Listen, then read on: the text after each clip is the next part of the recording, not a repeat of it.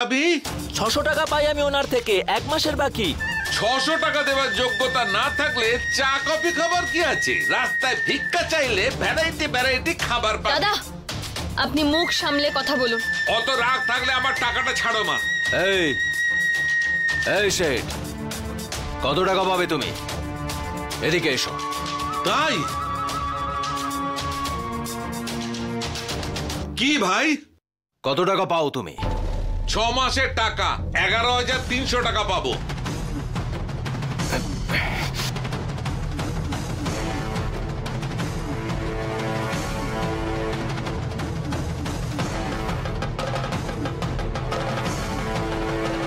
নাও, এতে 12,000 টাকা রয়েছে, সুদ সমেত দেওয়া রইল। চলে যাও এবার। আচ্ছা আচ্ছা। তোমার কত টাকা ভাই? দাদা 1 মাসের বাকি, 600 টাকা। এই নাও, সামনের আর তার পরের মাসের মিলিয়ে দিয়ে দিলাম। 200 টাকা এক্সট্রা রয়েছে। চলে যাও এবার। ঠিক আছে দাদা, আসছি দিদি।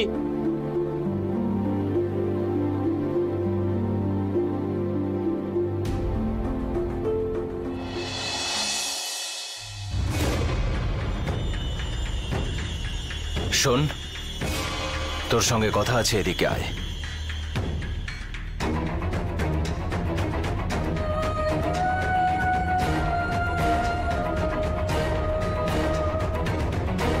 ভেবেছিসটা কি তুই?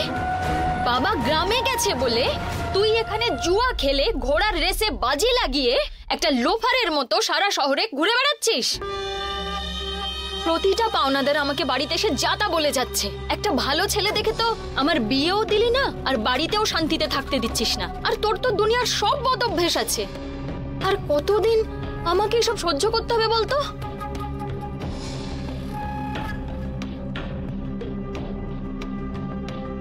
আচ্ছা, এত টাকা তুই কোত্থেকে পেলি? সায়ন আমার বস একটা কাজ দিয়েছে, এটা যদি করতে পারি তাহলে আমাদের লাইফ চেঞ্জ হয়ে যাবে। লাইফ চেঞ্জ হয়ে যাবে? কিভাবে? ব্রো একটা কাজ দিয়েছে, তাই বললাম। ওই কাজটা কি কাজ তুই জানিস?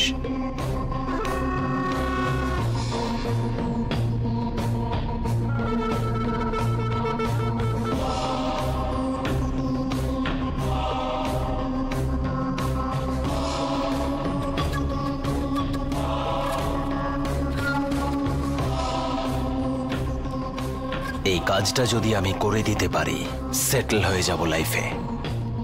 শুনে তো আইডিয়াটা ভালোই মনে হচ্ছে, কিন্তু যদি কিছু ভুল হয়ে যায় তখন কি করব? সে সমস্ত কিছু উনি দেখে নেবেন। এটাতে ওনারও স্বার্থ আছে, আর ওটা দিয়েই আমাদের লাইফ চেঞ্জ হয়ে যাবে। এই ফালতু মিডল ক্লাস জীবনটা ছেড়ে আমরা অনেক বড় লোক হতে পারি। ঠিক আছে দাদা, তুই যা বলছিস তাই হবে।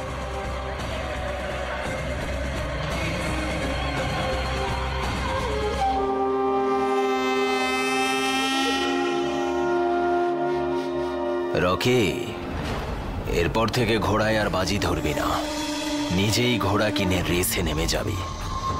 ওই রেঞ্জ অবধি যেতে পারবো।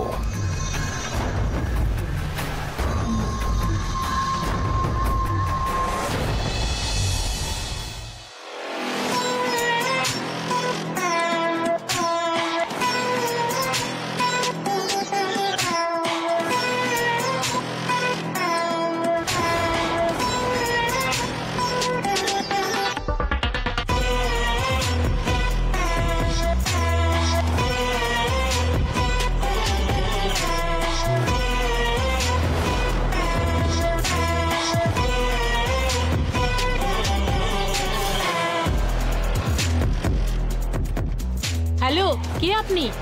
এই বাড়ির মালকিন আমি, দেবী Uma education trust and industries ওনার। নিজেকে বুদ্ধিমতী মনে করো? রাস্তা ভুলে চলে এসেছো বলে। কার বাড়ি জানো এটা? লেট হিমাদ্রির বাড়ি। এটা শিবানী ম্যাডামের বাড়ি। Shut up!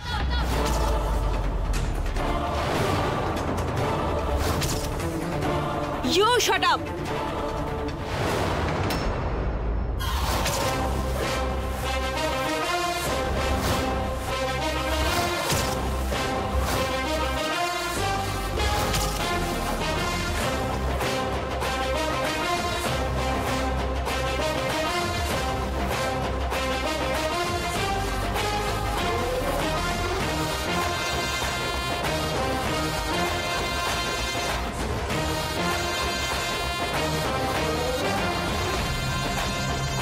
এই যে আমাদের বাড়িতে এসেই আমাদের বাড়ির লোকেদের শাট আপ বলছো, হাউ ডে ইউ? কে তুমি? এই বাড়ির উত্তরাধিকারিণী।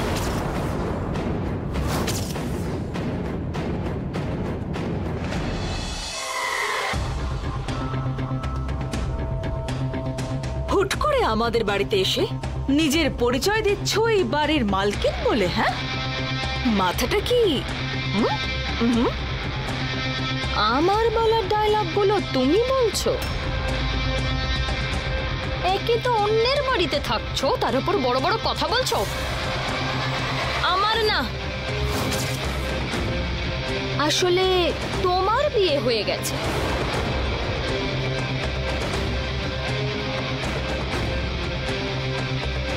ইয়েস, হয়েছে। তাহলে শ্বশুর বাড়িতে না গিয়ে এখানে কি করছো?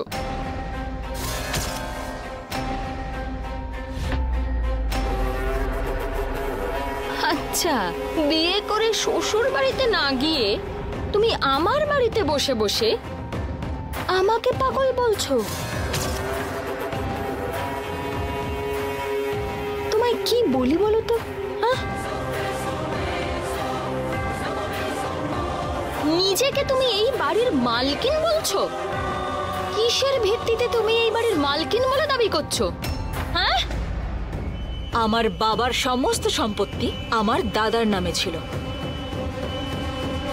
এখন উনি নেই, সেই জন্য এই সম্পত্তির উত্তরাধিকারী আমি।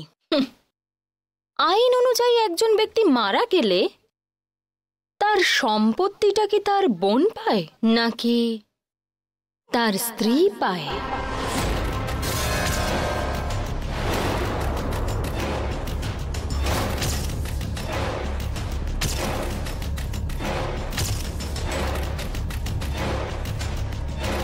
ইন্সপেক্টর,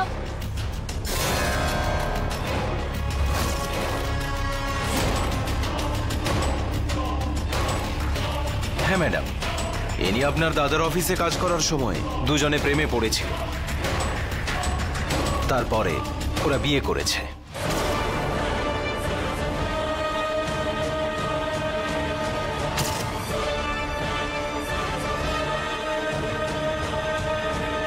ইন্সপেক্টর, কি বলছেন আপনি?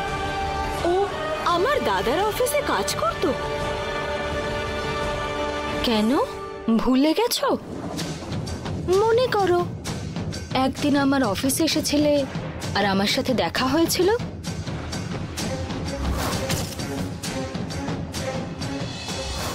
এক্সকিউজ মি,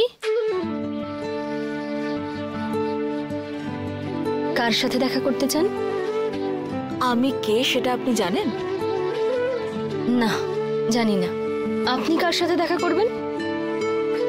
আমি মিস্টার হিমাদ্রির সঙ্গে দেখা করতে চাই। স্যার ব্যস্ত আছেন, তাই এখন কারোর সাথে দেখা করতে পারবেন না। তাই আপনি একটু ওয়েট করুন, একটু পরে গিয়ে মিট করবেন। আপনার বসকে ফোন করে বলুন শিবানী এসেছে। উনি যদি হ্যাঁ বলেন ভেতরে যাব, আর না বললে আমি চলে যাব।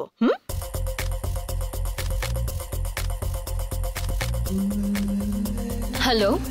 হ্যালো, বলুন। শিবানী বলে একজন এসেছেন, উনি আপনার সাথে দেখা করতে চান। তাই? আমি আসছি।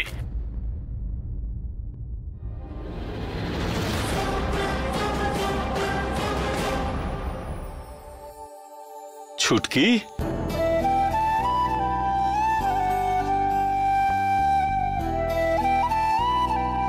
কখন এলি তুই? জাস্ট না, তোমার সঙ্গে এমনি দেখা করব বলে আমাকে যেতে দিচ্ছিলেন। ও, আমি এমনি বলেছিলাম, একটা ইম্পর্টেন্ট ফাইল দেখছিলাম, তাই বলেছিলাম কেউ যেন ভেতরে না যায়। তোমার তো বলা উচিত ছিল যে আমার বোন শিবানী ছাড়া কাউকে ভেতরে ঢুকতে অ্যালাউ করবে না। আমি ভুলে গেছি রে, সরি। হ্যাঁ হ্যাঁ, এখন তুমি আমাকে ভুলে গেছো। আমাকে আর কেন মনে থাকবে তোমার? কেন এইভাবে কথা বলছিস তুই? তা নয় তো কি, আমার দাদার সঙ্গে দেখা করব, তার জন্য পারমিশন লাগবে আমার? ওনার তো কোনো ভুল নেই ছুটকি। আমি তো নিজেই বলেছিলাম কাউকে ঢুকতে দেবেন না, তাই উনি যেতে দেননি। না না, ভুল সব আমারই। ওমা গ্রুপ অফ কোম্পানিজ এর ওনার মিস্টার হিমাদ্রির সঙ্গে মিট করার জন্য আমার এভাবে আসা উচিত হয়নি। নেক্সট টাইম অ্যাপয়েন্টমেন্ট নিয়েই আসবো। ম্যাডাম, নেক্সট টাইম আপনার স্যারের সঙ্গে দেখা করার হলে আপনাকে আমি কল করব আর অ্যাপয়েন্টমেন্ট নিয়ে নেব, ঠিক আছে? এখন আসি আমি। ছুটকি, আমি সরি বললাম তো। শুধু সরিতে কোনো কাজ হবে না। ঠিক আছে, কান ধরে উঠবোস করবো না হাঁটু গেড়ে বসবো? না, অফিসের চারপাশে বরং 10টা রাউন্ড মারলে হবে। তুমি আমাকে আটকানোর জন্য লোক রেখেছো কেন? তুই বললে এখন এখানে উনি আর থাকবেন না। আমাদের গোপাল বাবু আছেন না, আমাদের বাবার সময় অফিসে যিনি ছিলেন না, ওনার মেয়ে উনি। আই এম সরি ম্যাডাম, আপনি কে জানি না বলেই আটকেছিলাম। কিন্তু এখন যদি আপনি আমায় ক্ষমা না করেন, আমার কাজটা চলে যাবে। ডোন্ট ওয়ারি, আমার জন্য কারোর কাজ চলে যাক সেটা আমি চাই না। সেই জন্য আমার দাদার অফিসে আমি হাওয়ার মতো আসবো, হাওয়ার মতো চলে যাব। আমাকে কেউ না আটকালেই হলো। ওকে ছুটকি সোনা, এখন একটা স্মাইল তো কর, একটু ভালো করে হাস। বোনটি আমার।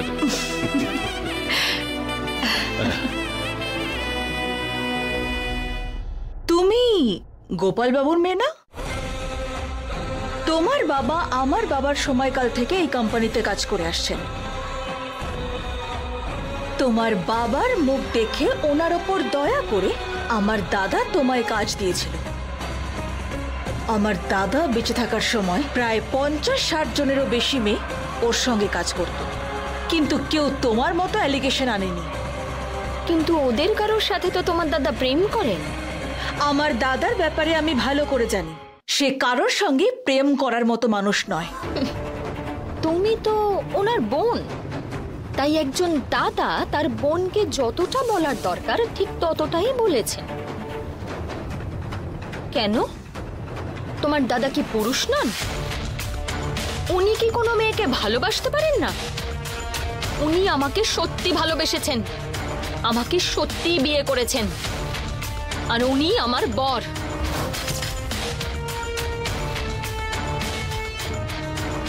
তোমার থেকে অনেক বেশি আমি আমার বরকে চিনতাম।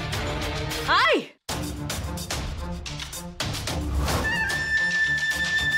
কথায় কথায় আমার দাদাকে নিজের বর বলবে না। কি প্রমাণ আছে তোমার কাছে? আমি মুখে বলছি না, আমার কাছে প্রমাণও আছে। ইন্সপেক্টর। ম্যাডাম, এইটা এদের রেজিস্ট্রি ম্যারেজের সার্টিফিকেট ম্যাডাম।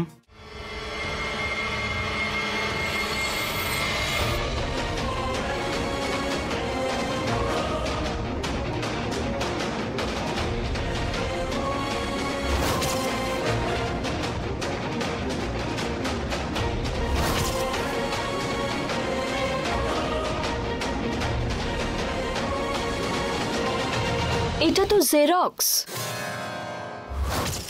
এইটা অরিজিনাল।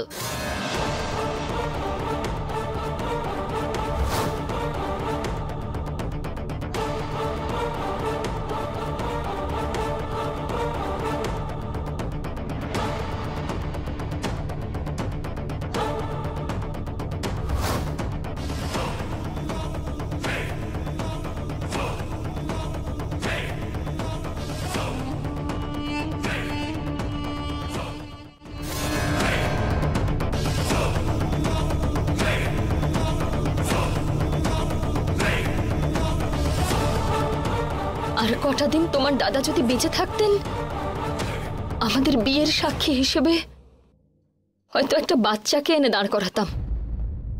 কিন্তু তোমরা সবাই মিলে ওনাকে মেরে ফেলেছো।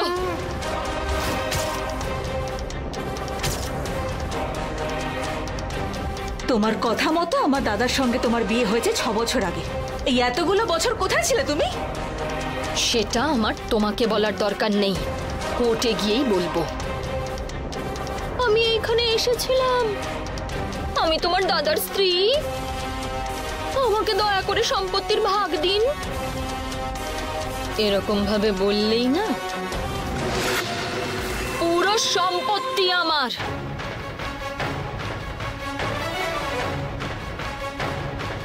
তোমরা সবাই নিজেদের জিনিসপত্র গুছিয়ে রেডি হয়ে যাও।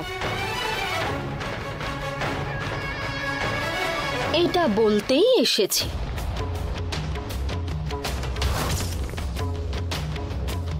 ও, জন্মের পর থেকে বাবার টাকায় উটানি করে বড় হয়েছো তো? এবার বাইরে গিয়ে দেখো গরিবের জীবন কেমন হয়। দোকানে গিয়ে লাইন দিয়ে জিনিস কিনতে কেমন লাগে, ভিড়ের মধ্যে লোকাল বাসে করে কোথাও যেতে যে কত কষ্ট সেটা এবার বুঝবে। মাসের শেষে দুধওয়ালা, পেপারওয়ালা, রেশনওয়ালা বাড়িতে এসে টাকা চাইবে, তখন কেমন লাগে গিয়ে দেখে এসো। এরপর থেকে তোমার জায়গায় থাকবো আমি, আর আমার জায়গায় তুমি। এই কিসের জায়গা দেখাচ্ছ তুমি? আমাদের জায়গাকে তুমি আঙুল তুলে নিজের জায়গা বলছো? তোমার এই অভাব, গরিবী ভাব, টাকা পয়সায় সমস্ত কষ্ট দিদি দেখে এসেছে। ওনার সামনে তুমি এই সমস্ত কথা বলছো? তোমার লজ্জা করে না?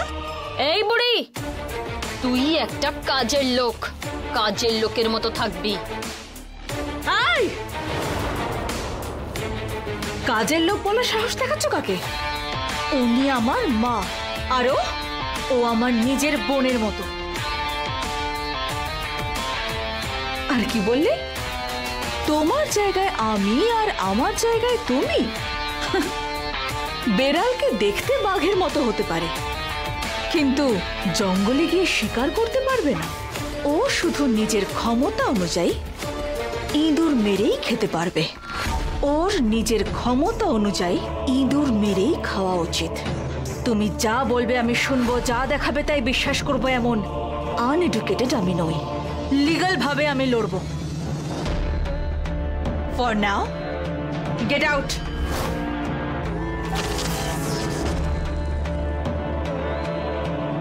কি হলো, তুমি কি বোঝনি নাকি? আমি কাজের লোক হয়ে সব বুঝে গেলাম। গেট আউট মানে এই বাড়ি থেকে বেরিয়ে যাও।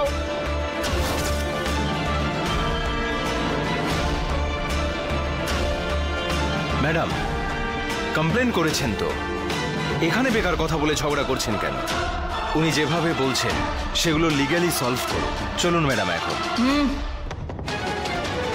এখন আমি যাচ্ছি, নেক্সট টাইম যখন আসবো না তোমাদের সবাইকে দেখে নেব।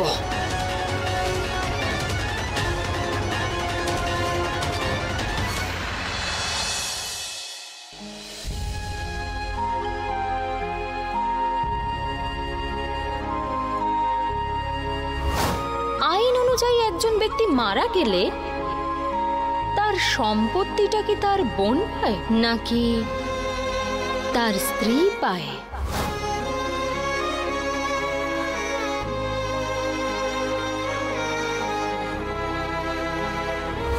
আমি এইখানে এসেছিলাম, আমি তোমার দাদার স্ত্রী, আমাকে দয়া করে সম্পত্তির ভাগ দিন, পুরো সম্পত্তি আমার। তোমরা সবাই নিজেদের জিনিসপত্র গুছিয়ে রেডি হয়ে যাও।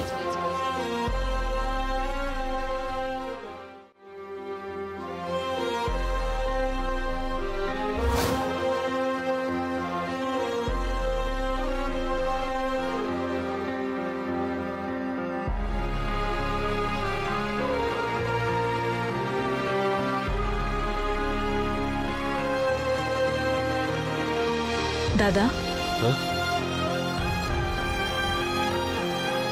এই যে তুমি এখনো বিয়ে না করে রয়েছো তার জন্য সবাই আমাকেই ব্লেম করে। একটা কথা বলো তো আমায়, তুমি বিয়ে কেন করছো না? ছুটকি, আমি তোকে নিজের বোনের মতন না রে, নিজের মেয়ের মতন করে বড় করেছি। বাড়িতে ছোট বাচ্চা রেখে কোন বাবা আবার বিয়ে করে? আমার শুধু এইটুকুই আশা যে আমার ছোট বোনটার বিয়ে হবে, তাকে তার স্বামী আর বাচ্চাদের সাথে খুশি থাকতে দেখব। এটাই দূর থেকে দেখে আমি মনে মনে শান্তি পাব। আমার লাইফের জন্য এটাই যথেষ্ট রে।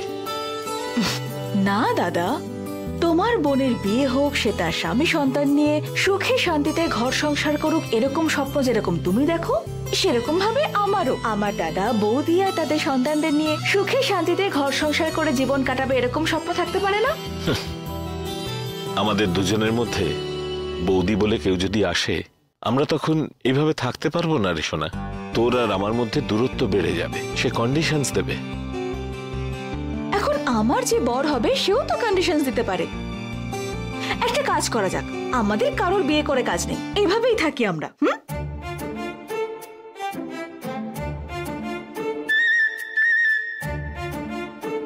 হায় ভগবান, সেটা কি করে সম্ভব ছুটকি? তাহলে যেদিন তুমি বিয়ে করতে রাজি হবে সেদিন আমিও হব। ঠিক আছে, তোর বিয়ে হয়ে যাবার পর তোর বরের সাথে সুখী আছি সেটা জানবার পরেই আমি বিয়ে করে ফেলবো। সেটা যে কেউ হোক না কেন। দাদা, তুমি একেই বিয়ে করো এটা বললেই আমি বিয়ে করে নেব। ওকে, সো এবার বলো তোমার কেমন ধরনের মেয়ে চাই? এখন তোর কি ধরনের বৌদি চাই সেরকম বৌদি সিলেক্ট করবি। যেরকম আমি একটা ছেলেকে পছন্দ করে তোমার সঙ্গে ইন্ট্রোডিউস করালাম, তুমি ওদের বাড়িতে গিয়ে বিয়ে ফিক্স করে এলে, সেরকমই তুমি একটা মেয়েকে পছন্দ করো, আমার সঙ্গে ইন্ট্রোডিউস করাও, আমি গিয়ে বিয়ে ফিক্স করে আসবো।